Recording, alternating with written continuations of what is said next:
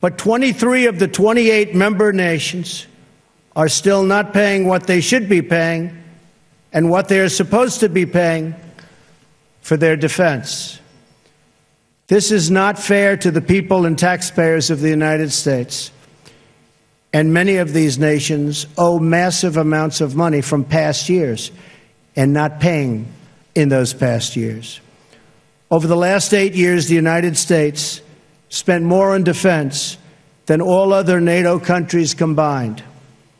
If all NATO members had spent just 2% of their GDP on defense last year, we would have had another $119 billion for our collective defense and for the financing of additional NATO reserves.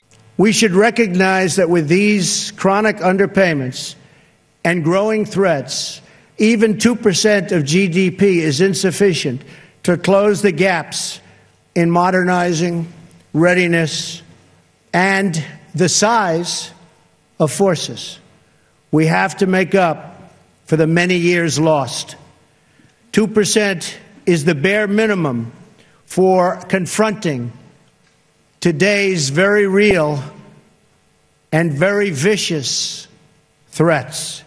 If NATO countries made their full and complete contributions, then NATO would be even stronger than it is today, especially from the threat of terrorism.